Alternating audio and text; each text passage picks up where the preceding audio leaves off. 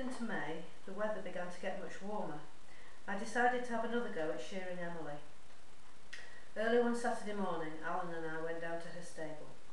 I took with me a plastic bucket to sit on, and after a struggle, Alan manhandled the reluctant and somewhat alarmed sheep into a sitting position.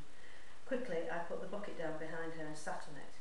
Then with one knee either side of her body, I clasped Emily to me. After an initial struggle, she became calm as if in a daze, just as she had done when the shepherd had sheared her.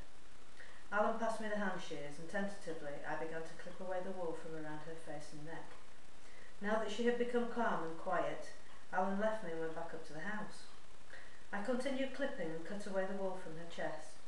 As I slid the blades close to her pink skin, I pushed my left hand through her fleece in front of the blades to ensure that I didn't cut her.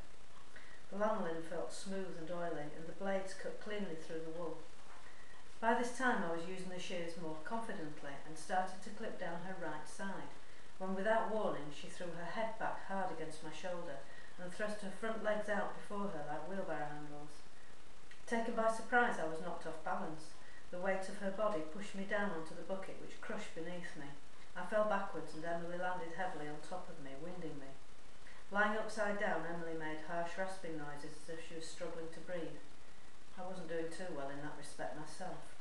After a few desperately uncomfortable minutes, I managed to push her over onto her side, and we both scrambled to our feet.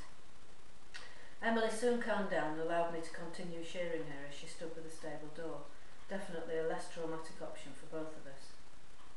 An hour and a half later, I opened the door and let a cleaner and considerably slimmer Emily out of her stable.